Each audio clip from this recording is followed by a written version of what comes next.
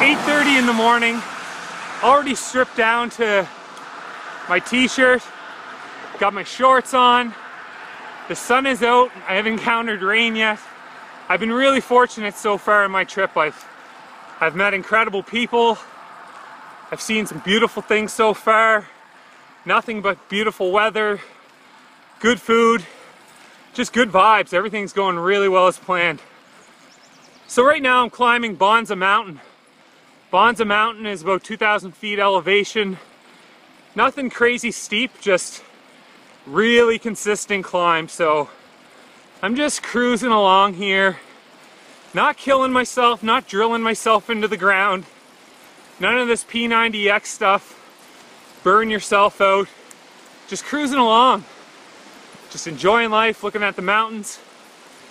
And as I was climbing this, I started thinking about all these fad diets and all these get-rich-quick schemes that are out there telling you to buy their protein powder, take this creatine powder so you can get big, and it's just, it's mind-boggling that people, and I myself, I was a huge person who used to buy into that as well, you know, wanted to get my health from a bottle, but it really comes down to a few simple principles, and I think some of those principles are trying to get 8 to 10 hours of sleep a night.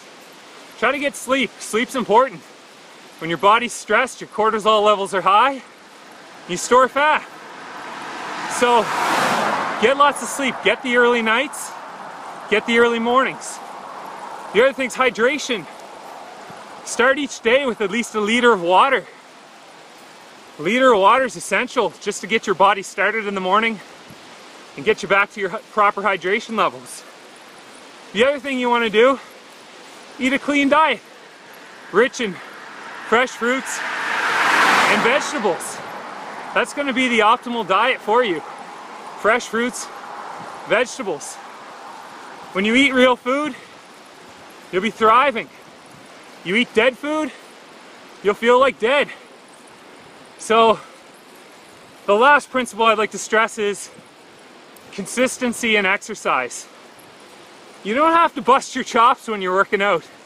You don't have to put in these crazy hard sessions.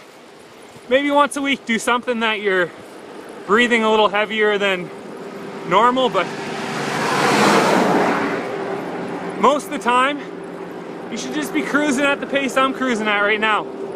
Looking around,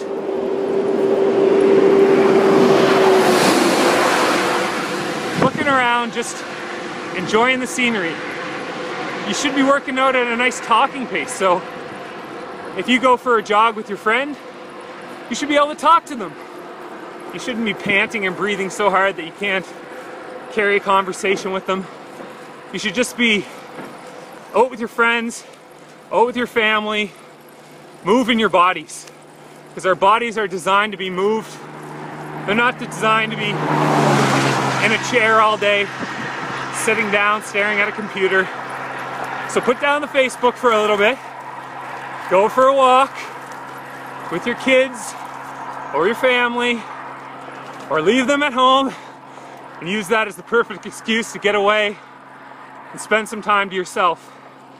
Because when you spend time by yourself, you really get to think about what your priorities are and what's important to you in life. You know, since I've got out here, I haven't listened to any music. I've been cycling between 5 and 6 hours a day. Just thinking about life and what I want and where I want to be in 10 years, where I want to be in 15 years, and what I want to be doing when I'm 40 or 50. So I think sometimes we get a little caught up in our iPhone society, and we tend to stop thinking. We stop thinking about what's important and what we want, and I think at the very gist of it all, our health's one of the most important things. And if you don't have your health, you can't do anything. So, while I'm traveling across Canada, making these videos, do me a favor. Start to eat some real food, fresh fruits, vegetables, whether it's your favorite fruit or whether it's potatoes, corn, rice, pasta. Load up on those things. Cut out the processed foods and move your body a little bit more. Just be consistent with it and just enjoy the process, because nothing happens in 90 days.